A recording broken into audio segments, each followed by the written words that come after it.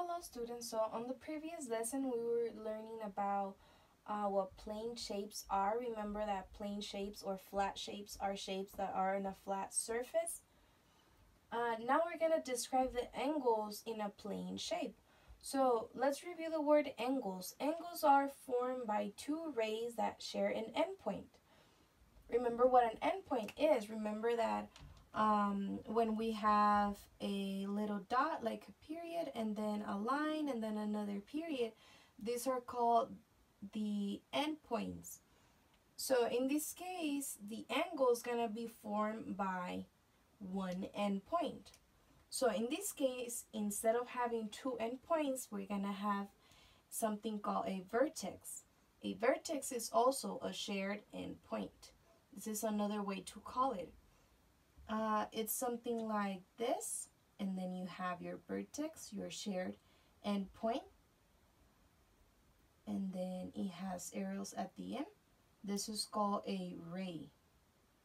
So it's two rays that share one endpoint. This is gonna be the vertex. Okay, so to find the angles on a plane shape, we need to be careful and look for pretty much the corners or the end points of each shape. For example, if I have a shape like this one right here, how can I find how many angles this plane shape has? I need to go look for the end points. So remember, the end points is where the rays are being shared. That one will be one. This one will be another endpoint, another endpoint, and another endpoint. Okay, so how many angles do you actually see? This one will be one angle. This one will be another angle right here, and another one right here. So you actually have 4 angles. Review on where to find the angles, okay? So remember that the angles are always going to be found on the endpoints. You're going to see an endpoint and then 2 rays. That one's going to be an angle, another angle, angle, and angle. But now, there are different kinds of angles. The first one, it's really easy to find. The first angle that I'm going to tell you, it's called the right angle. The right angle is always going to be forming like an L. You see? Like an L. These two right here are right angles. All the time that you see right angles, make sure to mark them as a square. That means right angle. Okay, the next one's called acute angle.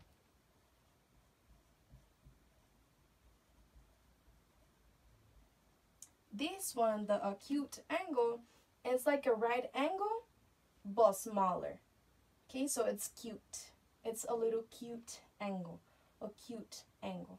So it's gonna be smaller.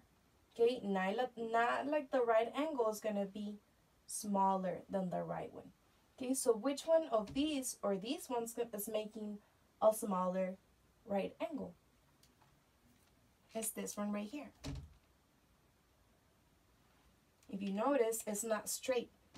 It's not going straight.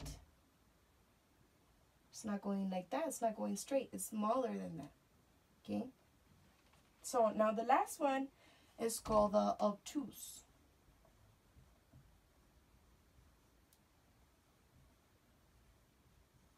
The obtuse angle is the opposite of the acute. Remember, the acute is smaller than the right angle. It's just smaller. Or, well, the obtuse is going to be bigger than the acute. The acute is the smallest one, and the obtuse is the biggest one. So this one right here is representing the obtuse. Okay, now that we know where the angles are and the different kinds of angles exist, let's find how many angles of each of the different ones are in this particular shape. Let's see. How many right angles do we have in this shape, in this plane shape? Remember that the right angles are always making a form like this one. So we have one right here and another one right here. And I think that's pretty much it, right? So we have one, two right angles. So how many less than right angles? Remember the acute is less than a right angle. How many of those do we have? We have one right here. Is this one making less than a right angle? So an acute, is it making smaller or is it making bigger than the right one? That one's making bigger, so this one's the only one that is acute. So we only have one. And for that one, which is the last one, the obtuse, the greater than the right angle. Remember the right angle? This one's making a greater angle. So that one is the obtuse, and it's only one.